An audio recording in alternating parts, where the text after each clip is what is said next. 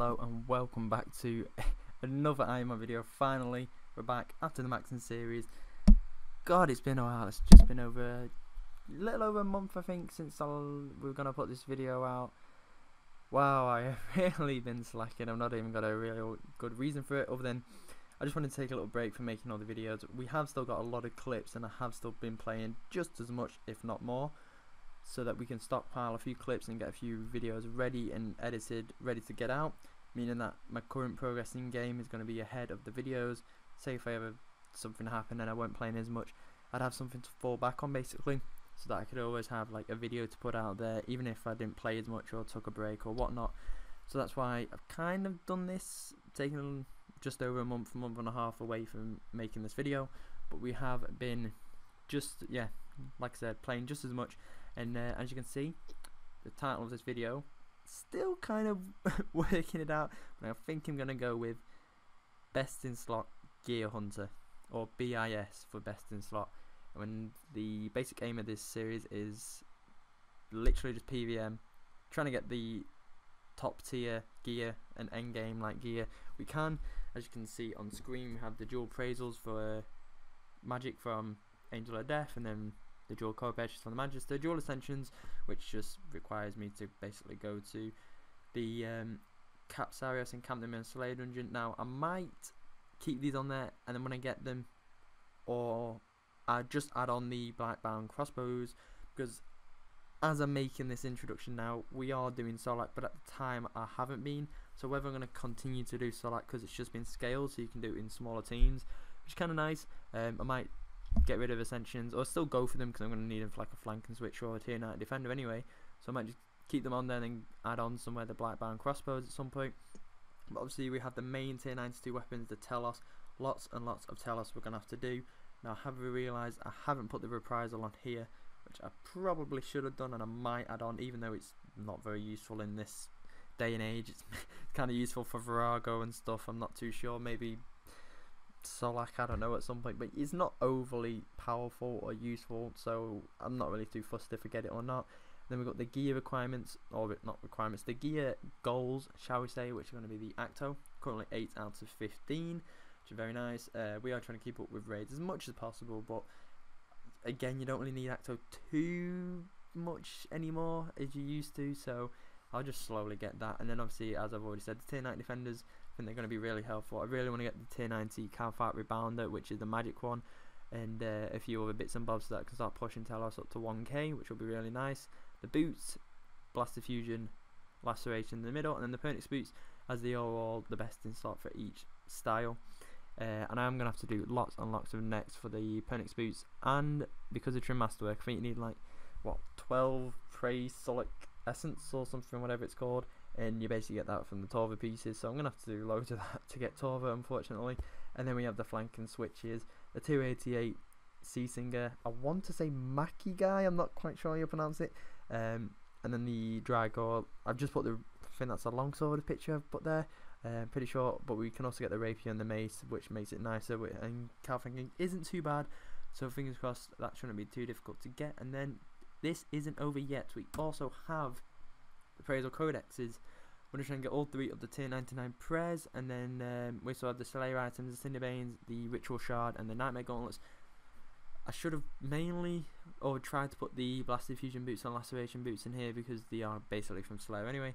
But I have decided to change this, kind of, because I am going to need this for like endgame best in stock gear, but Slayer isn't going to be in this series. Now I'm going to do this series, which is the best in slot gear hunter, but I'm also going to do the Ironman completion, which I'm not going to say too much about, because I want to do a different intro and different video and different series for that all entirely. But it's basically going to be me going for like completionist, and you know, Slayer is completionist now because it goes up to 120, which is why I'm just going to chuck Slayer into that series, and I want to keep this one solely for bossing and PVM. And following on from that, we have got all the perks we are going to need. So Aftershock 3, I think I worked out, I still think I'm wrong, I'm probably going to have to up this or lower it at some point, but I've gone with 11 that I need for working it out. But thinking about it now, saying it back to myself, I'm pretty sure I'm going to need about 13 or even 14, maybe even 15, who knows. But for sure we only need 2 Aftershock 1 planted feet switches for range and mage. and I put one there because in this video you are going to see that I have made the magic one, I'm pretty sure. Yes, I have. And then following on from that, we have the Elite Dungeons 2 drops, the Great Fury, Flurry, and not Flurry, it's not a McFlurry from McDonald's, Flurry, yeah, and then the Greater Barge, which is the one everybody goes after, and then obviously the Elite Ceramic and the Elite Tectonic. Now the Tectonic is from ED2, so them two should pair together quite nicely. I've just added in the Ceramic because just something I'd quite like to go for, to be honest. I'd like to try and complete all the Elite Dungeons and doing like trilogy ones. I think that'd be really interesting and really good to do. Now this is just the basic stuff of what I'm going to be going for throughout the series. So it could be completing stuff and then replacing it with something else, or adding in stuff by the next video. Who knows, more stuff that comes to my head that I really want to do and aim for. And then yeah, I'm just going to roll the clips on the rest of the series, and then at the end we'll come back to this and I will like tick off or add or highlight or colour in, who knows, make it look pretty, look like I know what I'm doing, and we'll add them in at the end. And basically the series is going to follow every single step, all the stuff we do, all the PVM. We're going to log it, track it, and hopefully complete everything on this tab. So let's get into it. Right, so we just got back from doing a hour of Vindicta. I just thought we'd do just an hour on Berserker, and well, our KC is just over 1100 now, and we actually finally got another drop. We only had 2 drops up until like 1100, and then in the last 12 we just got the Crest of Zaros, which I put on some legs because we have got a lot of dormant pieces, and a few colors later we followed with a Dragon Rider Lance, which means that if I'm able to get a Noxious Scythe from Araxor, we can disassemble both of these lances and this for, what's that? It's gonna be what, 12? No, yeah, 12 components, plus we've already got 2, so that's 14 Zaros components right there, easily 2 Aftershock 3s. But for now, I guess if we just disassemble this and the one of the lances on the legs, that is 8 components plus 2 we've already got, so that's 2 Aftershock 3s basically, even if we don't get the scythe. So I'm going to stick that on my Noxious Staff and Seismic Wand, and we'll have a pretty nice mage setup then. That's Aftershock 3 for my 4-ticking magic setup sorted, and then we just need to go to Elite Dungeons 1, get the C-Single upgraded kit, and then we'll have a tier 88 flanking switch as well, which means that our magic setup will be pretty hench other than the tier 92s and the like blast diffusion boots, but other than that the main weapons and majority of it is pretty much sorted. So yeah, I'm gonna just go to Blue Dragons, level these up to level 9, and then we'll disassemble them. Blue Dragons, you ask? It is because we are trying to get the player owned farms egg, so I may as well level up these while AFKing some Blue Dragons, so fingers crossed we can kill 2 birds with one. Right, so we've gone ahead and got the level 9 Anima Core Legs Zaros. We also got the lance a little bit over, but oh well. So if we, well, I'll just perk up. Hang on, where's my other lance? Augment this one because we're gonna have to replace it. I'll stick that down here so I don't get the wrong one. This one, disassemble, and disassemble that one. There we go. 4 Ollie Jenkins components for Ollie Jenkins. That can go back on there for now.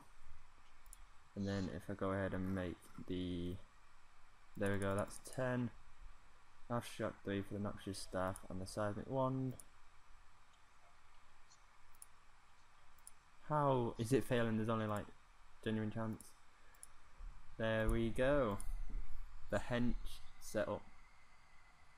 Aftershock 3, and then we have the P3, E2 and the Singularity, and now all I need to do is go to Elite Dungeons 1, get the C-Sync upgrade kit, which means I can put it onto, I can make, where is it? I have an offhand somewhere. This thing, I can make this into a tier 88 and then stick my flanking switch on that, meaning that I can level this up to level 9, disassemble it, and that means in the future we'll have the planted feet switch for range, which is going to go on this crystal chakram, and then we can take the sun sphere one and stick it onto a crystal one or whatever, unless we get like a versus one in the meantime, but it doesn't really matter. So yeah, I'm just going to go to Elite Dungeons 1, and well, we can hopefully, fingers crossed, get that C-Sync upgrade kit. There we go, we've just come to ED1, we're about half an hour into a trip, and one of your lucky charms vanishes and we received this, but it got doubled. So there we go, we have a tier 88 flank. I just have to go and augment the offhand C-Singer and then level up my orb of the sideways to level 9, disassemble it to get flanking 3 off it, And yeah, that'll be a tier 88 flank. So very nice. That's another gear upgrade sorted. And well, I guess I may as well finish this hour. It's finally been done. We've leveled up the Sidewinder orb to level 9. So if I go ahead and disassemble this, we should get the flanking 3 back. So if I stick that onto the Sea Singer, that is our tier 88 offhand. I've also made this crystal 1, so if I go ahead and disassemble my Sun Spear, I'll go about and get the Planted Feet Aftershock switch, meaning we can put it on the wand, and that's our switch done for that, which is very nice. And then we also have some more Sidewinder components 5 now. I just need to get the Illugenka components, and we can make the second Planted Feet Aftershock 1 for our ranging switch, but for the moment we're not going to be using that anyway. There's also a Scav 2 there, which is kind of nice. So just go ahead and change these up on the keybinds. Oh wait, no, not B. Fuck. Gonna be that one. But now we have a pretty hench mage setup. Little side goal we've been aiming for is the Noxious Scythe to finally finish it. And basically for that we just need the Fang and a spider leg top. So now that we've got the top piece, that means we don't need any more leg pieces at all, and we've got a nice 2 onyxes with that as well. So that is all done. Now we just need a Fang. And well, we're pretty much done with the racks other than getting the pets, but we'll go for that another time. You've got to be taking the piss, legit. I'm maging, and we get a web. You just can't make this shit up. This, oh no, just need one Fang in them. All I want is the pet, not the pet, the Fang. What was that, KC? And we've also got the original one. Hang on, this is 412 KC and the pheromone. This is too easy. I just want to get my Fang through. So we got the pet, and now we have a spider leg middle. Still no Fang, not just yet anyway. Alright, so I've just decided to re-record over this because the original audio sounded disgusting. It was like echoing inside a washing machine or something like that. But anyway, in the clip we finally got that Fang we were going for. We've been maging kill after kill after kill, and we got the Fang in the end, so it all paid off. Meaning that we have finally made the Noxious Scythe. I think it was pretty RNG. I don't know why I just said finally. We were pretty lucky making all through the weapons, and then everything else we get, you know, the pets in the last few clips. It was pretty insane RNG, I won't lie, but to make the Scythe was a huge relief, and it was done in the end. So it took us a few mage kills, but we got there. So that's another weapon made of the tier 90s. And there we go. Nightmare Creatures task almost finished, and we finally got the well, not finally, but we got the Nightmare Gauntlets. About time. Took us long enough. Oh god, we're gonna tilt some people. 933. We're putting finally. Ah, god. This is gonna annoy a few people. At least I can disable this task now, and this should make next a lot easier. Allows movement and increases accuracy by 25% using snap ability. Very, very nice indeed. A little bit late on this one on the clip, but we just got the Ancient Elven Ritual Shard from killing these Vine Crawlers in 188 kills. It apparently is a 1 in 1500. So we are pretty lucky. It is kind of nice to get, and it can be useful in some places for Slayer, etc. It's basically just the enhanced caliber version, but for prayer instead. So it will restore 37% of your total prayer points over 30 seconds. So that'll go nicely with a Excalibur. Should save me a few restores along the way. And now at the end of the video, we'll basically just renew what we just did at the start. So as you can tell now, the tier 88 flanker switch is now highlighted, and then the Scythe that we did make, it would have been on here, but I just didn't bother. We were so close to making it. I just thought by the time we get this out, it would have been done and dusted anyway, but I thought better off include it anyway. I want to keep everything logged. So we have made the Noxious Scythe, so that is all the tier 90 weapons done, which you've just seen the clip of. And then if we go into the next page, we basically have the Slayer items, so the Ancient Elven Ritual Shard and the Nightmare Gauntlets we have done. I've put 2 Aftershock 3s in now, and we've done the 2 out to Planted Feet switches as well. So that is all done and dusted, and that is the progress for this video done. So basically you'll see the improvements happening. I think in the next one I'm gonna probably make a few changes and try and get a few more things recorded for it, and just try and make every video better for you guys. The audio in the last series probably weren't as good as it could be, in the editing was a bit just throw it together, get it out there, but I want to try and make a few improvements here.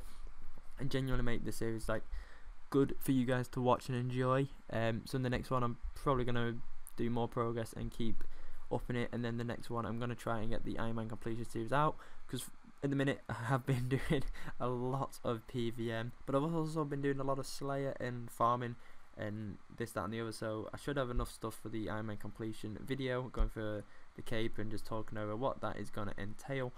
But this is finally done. I just want to get this one done and dusted and out there, and then I'm going to have to make the next one and get that settled, and then I'll try and get a schedule going, especially with the fact that I can play more.